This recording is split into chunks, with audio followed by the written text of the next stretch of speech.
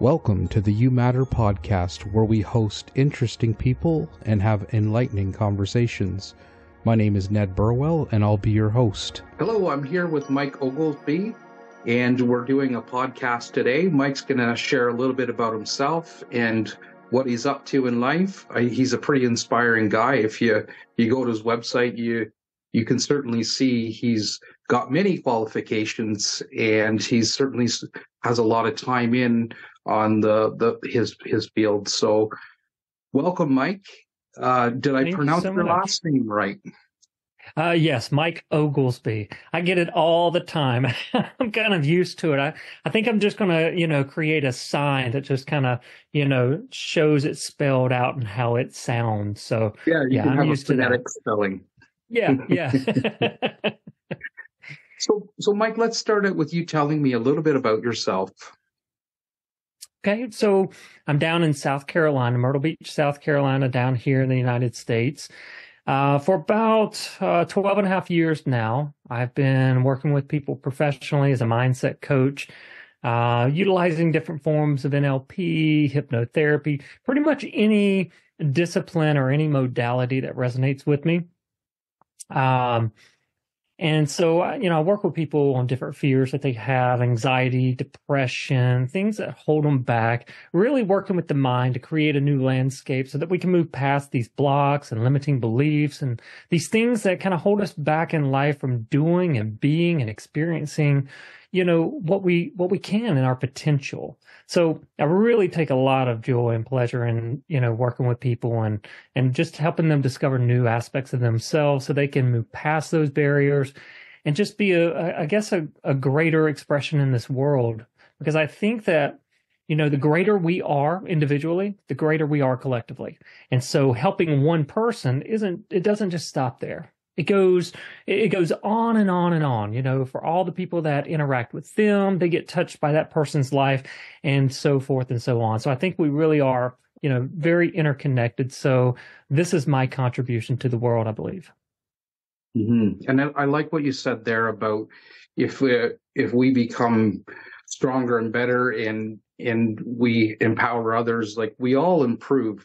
If my consciousness shifts just a fraction, it improves the quality of many others. And when other people shift their consciousness and move into more higher layers of consciousness, it affects me. So that's sort of my purpose of a lot of the work that I do is about sharing and helping raise consciousness with others.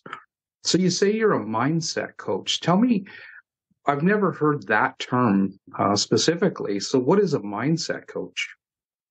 Yeah, a lot of people think about like a coach as being like a life coach or maybe in a sports or something like that. The mindset coach is really about dealing with the landscapes of the mind, our paradigms, our perceptions, our belief systems. I recognize that, the things that we do in life. For example, if someone wants to go out and they want to create a change in their life, what they're typically going to do, and I think this is what we're taught to do, is to go outside of ourselves, go to the situations, go to the circumstances, the conditions, the events, the happenings of life, and to change things there. Whereas, from my perspective, that's the result.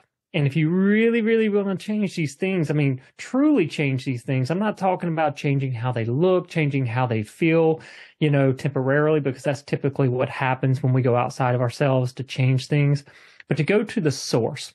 And I believe that we are the cause of just about everything that we go through in life. Our purposes are going to drive us in different directions and specific directions so that we can grow and become the person that we are, meant to be or can be. We're going to have that opportunity to do that.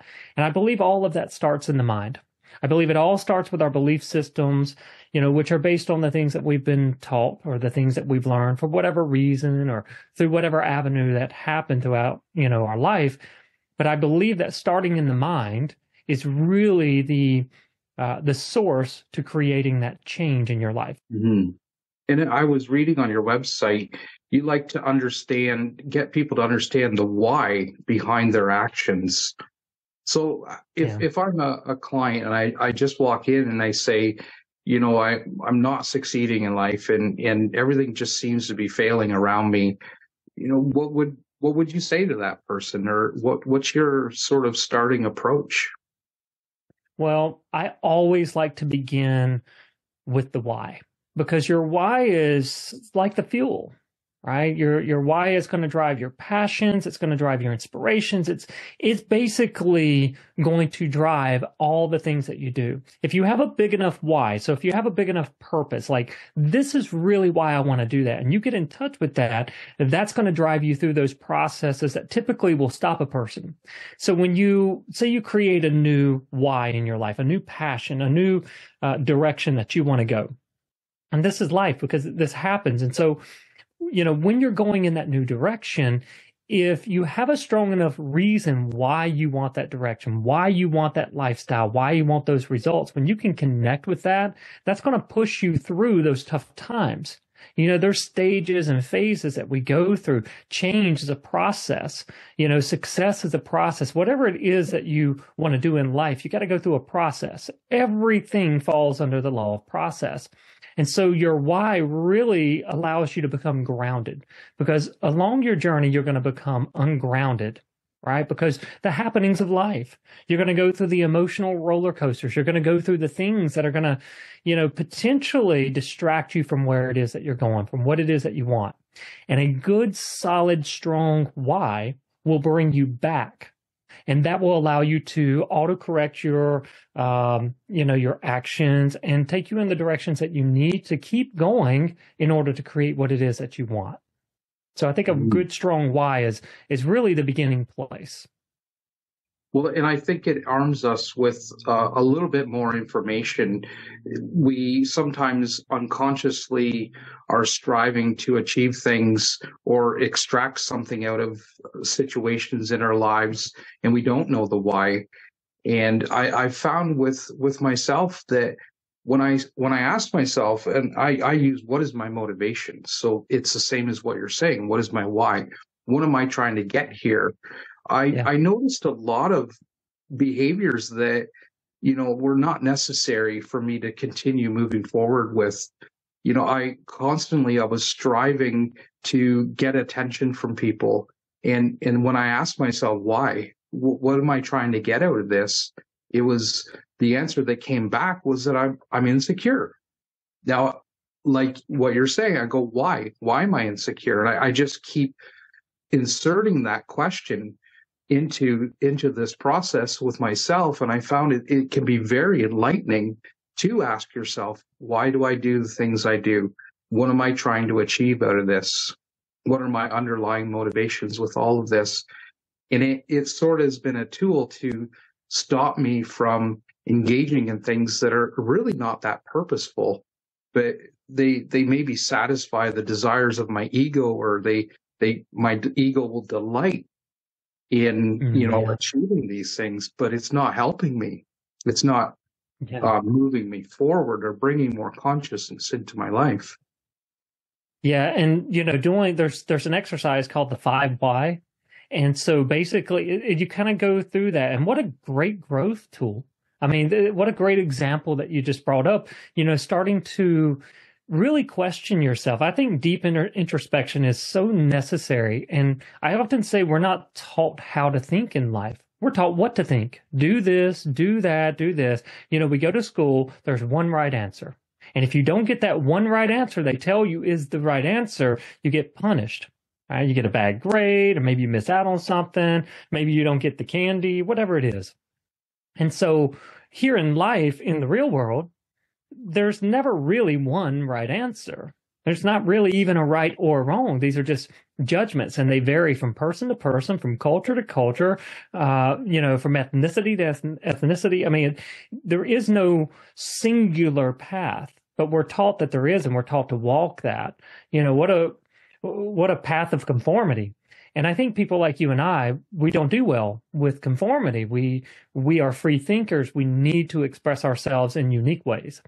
And, being in a system where we're taught one way, where we're taught to conform, being a free thinker and someone who wants to rise above, that level of consciousness and do greater things, that really creates a lot of conflict, such as low self-esteem, like, oh, I'm not worthy. And so then what we do is we start to build in our life all of these, what I call overcompensations, right? Like, I need to be heard. For me, growing up, the youngest of three boys, a lot of rejection, a lot of, stuffing my feelings down because I wasn't safe to express myself or to feel my feelings.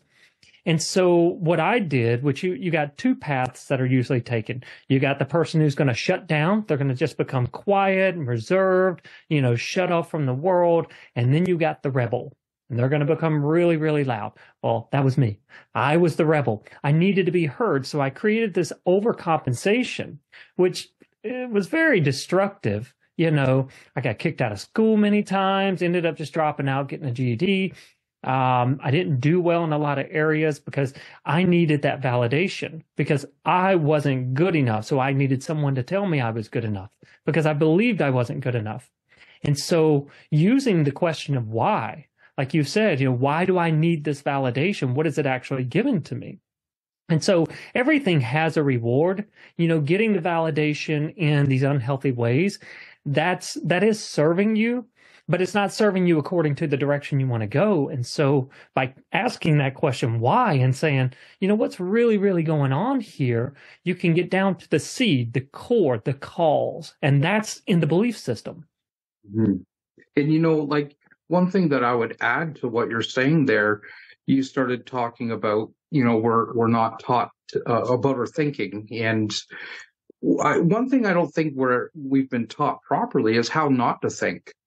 And, this is a point that I make almost every podcast or when I'm public speaking, is that we're taught that we need to be thinking all the time, and we need to be thinking the right way. And we're never taught how to just hold back and just let go of the thoughts that are coming to us.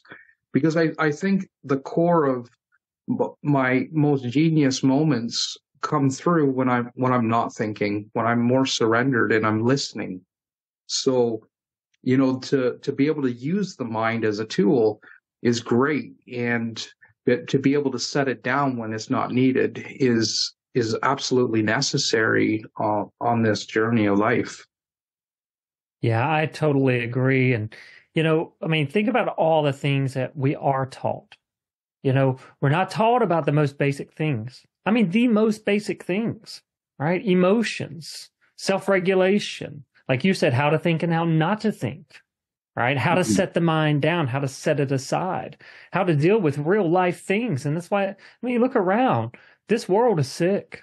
There's a lot of sick people in this world, and it's because they don't know what to do. So they keep doing the same things in a different way, and they keep themselves sick. But as we know, sickness is a very profitable business. And so the system, I think that we're here to outgrow this system, right? We're here to reach a higher level of consciousness than the system itself that taught us. And I think that, that path is becoming more of a priority for more people in this world.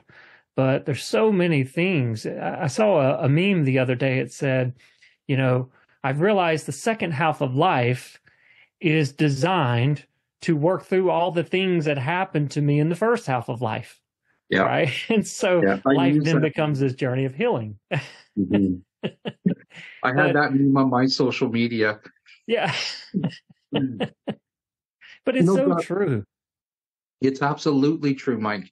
And one thing that I wanted to share is talking, and you cued me, that was sort of my next question to you, but emotional resiliency. And I think this was a topic that I could have dug into a lot deeper sooner on my spiritual path and in my spiritual path.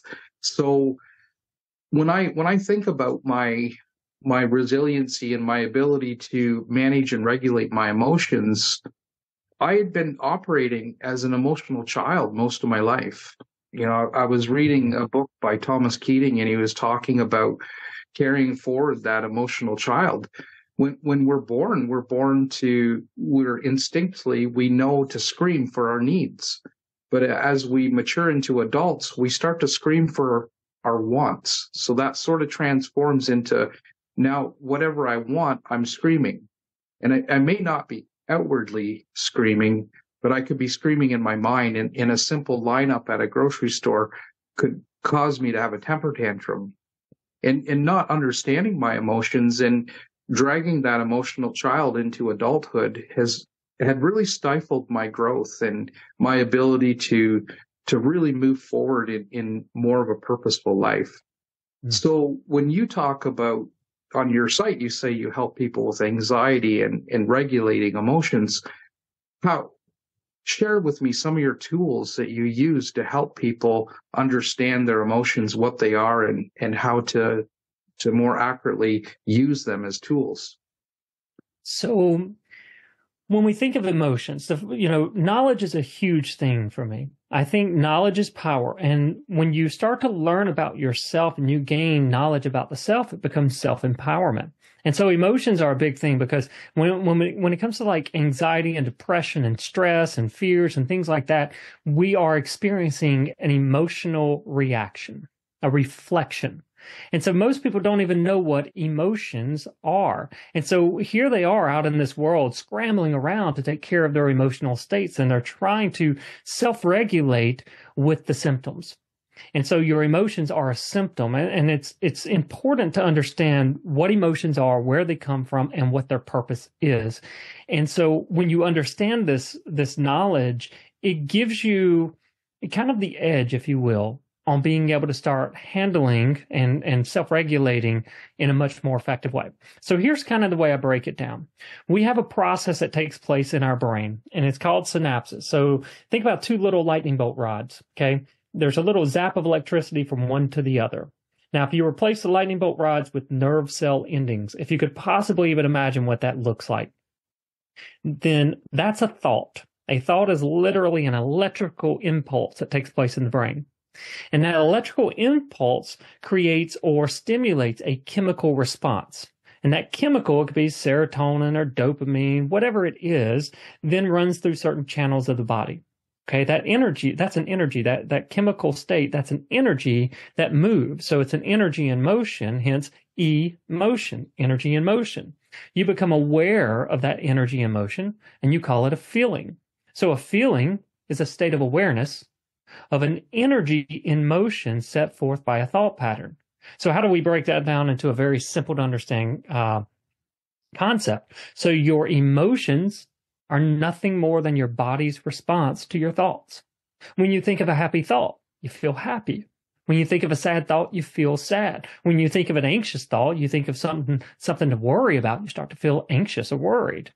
When you think of a thought that happened 10 years ago, something that made you sad, you start to feel sad. So one of the most effective ways to start regulating your emotions is to regulate your thinking, right? And so thinking is your first stage of consciousness. Okay, this is the subconscious bringing forth an awareness into your consciousness, and we do that in the thought form. And your thoughts then stimulate the emotional response, which act as a fuel to drive your actions. And then your actions ultimately are going to create the outcomes that you experience. And that whole process, let's say you interact with something for the first time, you're exploring it, you have no preconceived ideas or notions about it, it's completely brand new. And so you interact with that thing, you notice how it makes you feel, how it makes you interact, and so forth and so on. Now you take that pattern that you've just learned, it stores in the subconscious mind. And then next time you come in contact with anything that's similar or relative to that, it's going to spit out that reaction because it's already learned it. So it doesn't want to go through a process of learning every time it interacts with anything, right? And so it's a very efficient way for the mind to learn.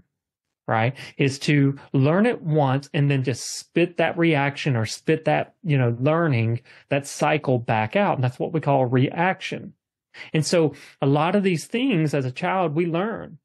We learn most everything that we need to know about life when we're a child. Now, what we're doing is like, say you learn about anger as a child. Well, you're always going to know about anger for the rest of your life, but it's going to express itself in different ways. So we don't have to relearn anger. We're just relearning how to interact with anger so that we can change the response that we automatically produce from that anger. And so when you want to change these things, anxieties, fears, depressions, whatever that is, you must understand that you're going through a process of teaching your brain and your body to produce a new response. And so that's not just a process of interacting with it differently. It's a process of going into the mind, dissecting what's there, because in order to change a program in the subconscious mind, you must replace it. You can't just pull an old program out and leave this empty space. Because if you have an empty space, then, that's uncertainty. And uncertainty is one of those ideas that generates anxiety and fear. And so we must replace the things that we want to change. And so that's a process that takes some time. And this is where most people, I think, fail in their journeys to get better. And they go in these cycles, these circles over and over and over. It's because they don't understand that there's a process. They think, oh, if I can work long enough to feel better, then I'm better. And that's not the case. I mean, when you're changing programs, you're changing not just the psychological aspect of what you know or what you've learned, but you're changing the structure of the brain. You literally create neural pathways in the brain. That's what learning is. And that process alone is at least 13 weeks. That's why a lot of your big programs to help people are typically 90 days or longer, because we know scientifically, biologically, that it takes that in order to create that change in a sustainable way. Nobody wants to change. It's kind of like, say somebody comes to me and they want to get rid of anxiety. And they work long enough, they're in this new program, they're doing something different, and they start feeling better within 2 to 3 weeks. I've had some people that are like, oh, I'm good now. I'm going out, I'm doing all this stuff, everything's good, I'm done. I'm over here like, yeah, that's not quite the way it works. Like, you still got to keep going so that you can make the changes in the brain, not just temporary changes. And sometimes they'll be like, oh, I'm done. Like, okay. If that's, if you're not willing to go any further, but then 5-6 months later, they're calling me back. And change is inevitably, it's a very difficult thing to work through, and it's such a necessary thing in life. I recently just reposted an old video where I was talking about making change, and everything in life changes. There's nothing in this world that's not changing. Even the rocks are changing underneath the ground. So being able to flow with change is sometimes understanding the anatomy of change. And I express it in a way that everything has a certain amount of momentum behind it. If we've been behaving and acting a certain way, we're chemically wired to do things a certain way. To make that change, we have to let the inertia, the momentum burn out. We have to reaffirm the changes that we want to make. It's kind of like if there were a motor running and you switch it off, and if there's no brake on that motor, it's going to continue to spin. And the first time that we go back into that old behavior, it's like flicking the switch back on that motor. It ramps up to full speed again. So like you're saying, it takes 3 months, 90 days to really start solidifying these changes. And I find it's helpful to constantly go back to affirming that I need to change, or I want to change. And then when I notice that I'm falling into old behaviors or patterns, it's just to notice, not to beat myself up, but just say, oh, hold on, I need to flip that switch off again, and continuously go back and make that same choice. Because there were things that I struggled to change in myself, and I worked for years trying to change one thing. But there was so much inertia behind it, and I constantly would flip the switch back on, and it ramped right back up to full speed. Yeah, it's kind of funny how it does that. I often think about change. The idea is that change is hard, but I don't really think it's change that we struggle with. I mean, if change itself was hard, then why do we go through so many changes without even thinking about it? Every day you wear new clothes, or you do something new, or you're watching something new. We don't have any problem with that change, right? And so as I've thought about this, I said, okay, well, if it's not change that we struggle with, then what is it that we struggle with when we're working to change? And I think that it's not the change itself, but it's letting go of the things that prevent the change. We become so comfortable because everything that we do has a reward. It has a payoff, right? Like you mentioned, beating yourself up. From the outside, that wouldn't make any sense. And you would never encourage somebody else to do that, but yet you'll do it yourself because, you may think that, oh, if I beat myself up, that'll push me into gear. That'll, force me to make that change. But there's so little logic behind that type of thinking. And we have to bring that to awareness because we know that awareness is the key to life. That's what gives us choice. And choice is our greatest power. And so when it comes to something like that, if we can step out of that process, start to filter our thinking in a new way, we can address things like that. Because when you beat yourself up or you put yourself down, that's abuse. It's self-abuse. And if you did it to someone else, it would be abusive behavior. And so when you think about the change that you're actually trying to make or trying to create in your life, what you're doing is an act of love. You're doing this to help yourself. You're doing this to become more, to become better, to propel you to higher states. And how are you going to get there? By holding yourself down, by putting yourself down. Not only that, growing up in life, we learn that doing things wrong, making a bad choice or a poor choice or making a mistake is something that's wrong and should be avoided. And I completely disagree because the best lessons, the most valuable lessons, the most significant changes I've ever made in my life, they came through those poor choices. Now, I'm not advocating go make poor choices, but go make poor choices. Just learn from them. Take them, do something with them, help them propel you. Don't become defined by them, become refined by them. The experiences that we have come from the stories, the ideas, the beliefs, the associations that we have learned or given to things. And that's why people's experience will vary. This person may say this is right, this person may say it's wrong. Well, who's right? Well, they're both right according to them, right? But they both could be wrong according to truth. Who knows? But starting to understand these processes and really diving in and understanding what it is that we're doing when we talk about trying to change our life, when we talk about wanting or doing something different, and we talk about our wants and needs, and that's another one, your needs are met. You don't need anything. Your needs are completely met. Everything that you do isn't based on your needs now. It's based on your wants, your desires. And that's another major shift that when we can recognize that, hey, my needs are met. It's not about my needs anymore. I got food, I got water, I got clothing, I got shelter, I got my physical needs met, I've got my emotional needs met. Okay, I'm saying that I need this, then so am I inadequate without it? Is there something lacking in me? And coming to the realization that there's not, that will help you expand rather than trying to meet the standard of being what you need. And that's another part, I think, of that validation. Mm-hmm. And when you talk about needs, I would include the need for love. That's the emotional needs for sure. We Love's need the to, answer. and the love is so much. It's like 30 steps or 1,000 steps beyond an emotion. Because when I think about love, I think of it as a divine power that lives inside of us that we don't possess or own, but we're allowed to use it freely. And I think it's one of those things that when we take care of that need, that it nourishes our life in a different way than our wants could ever nourish our life.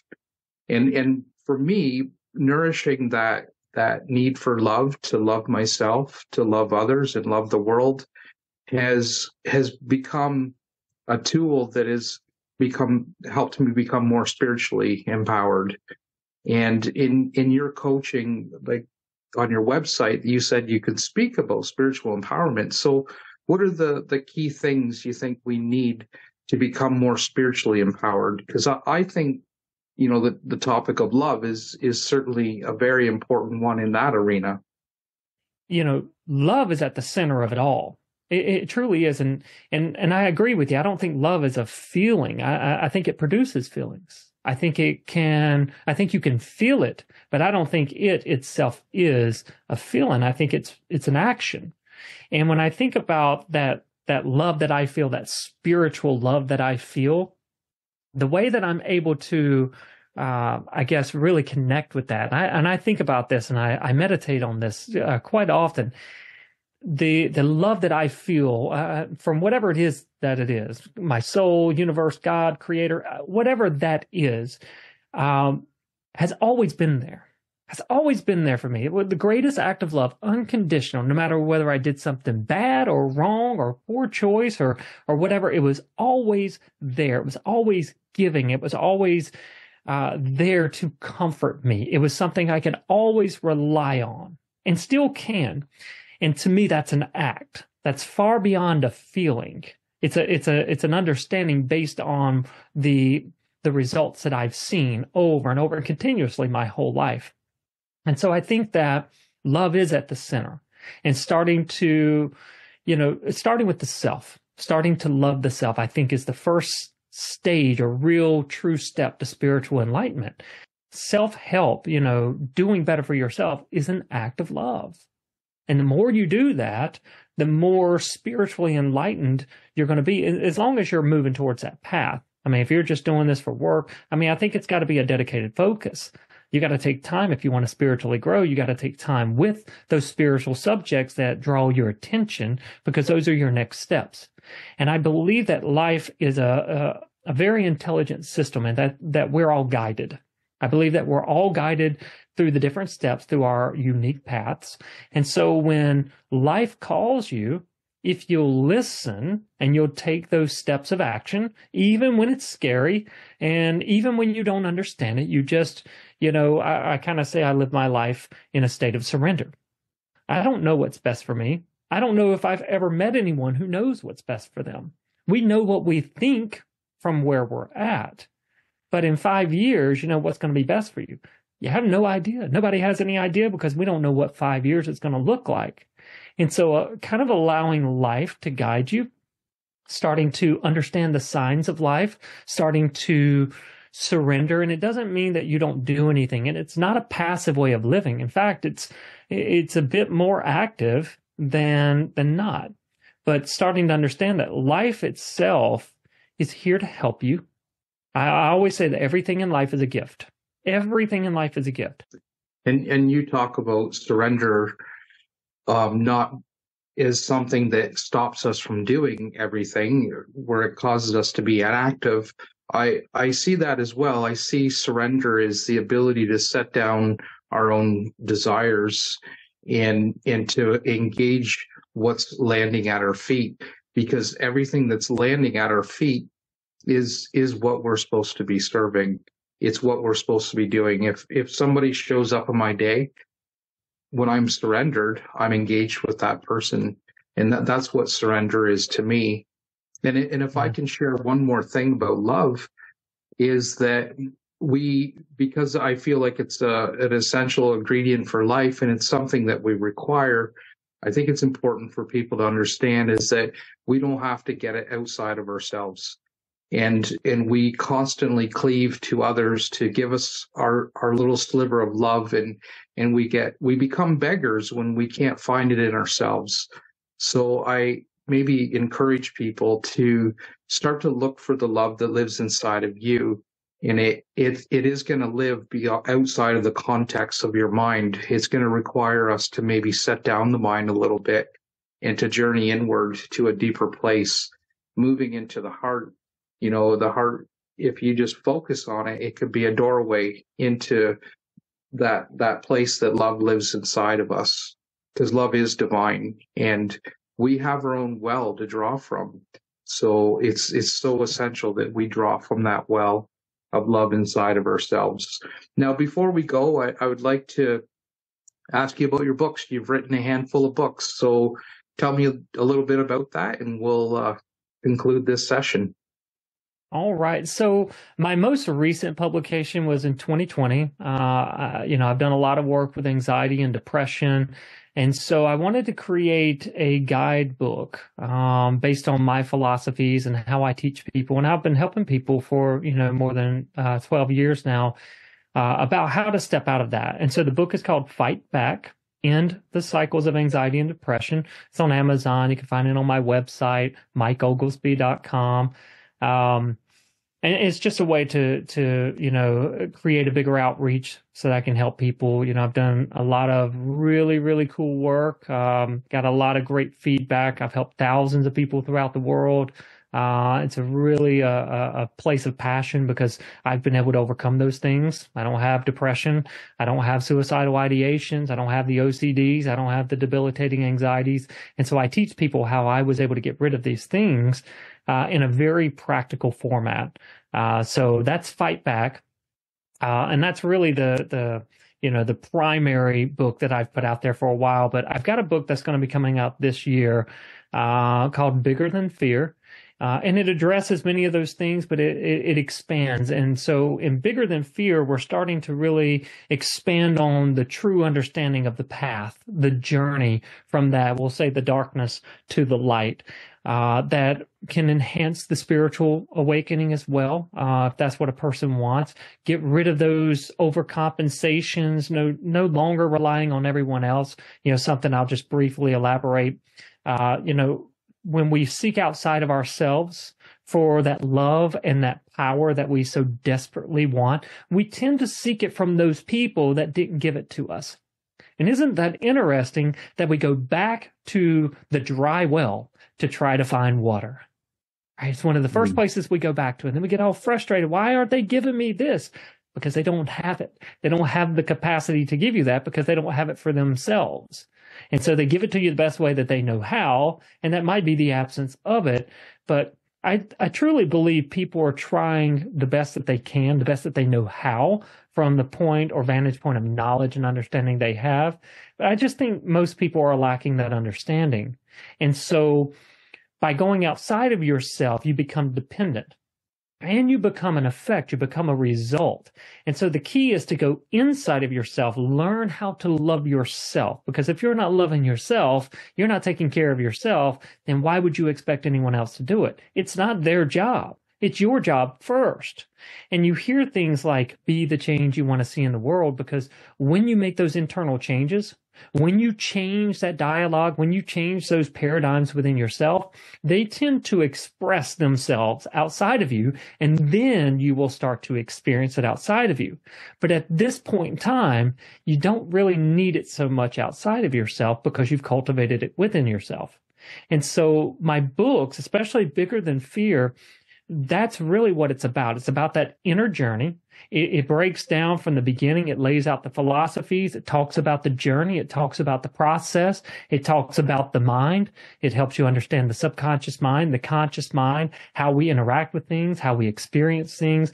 And it teaches the concepts, the tools, and the techniques to make those internal subconscious shifts so that we can experience life consciously in a very different but much better way. So that's going to be coming out this year. I don't have a date set on that yet, but, just be on the lookout. And for those of you that, want to know more about that, check me out on the social media. I'm on Facebook, Instagram, YouTube, TikTok, LinkedIn, X. I'm pretty much on all of them. And just look up my name, Mike Oglesbee, or author Mike Oglesbee, and you'll find me there. You'll be able to get the updates and stuff like that as well. Wonderful. Well, thanks for coming on today. I look forward to sharing this interview with everyone. Thank you so much, Ned. I had a great time talking with you. I look forward to talking with you again. All right. Thank you for taking time to listen. Stay tuned for our next episode of the You Matter podcast. Have a wonderful day.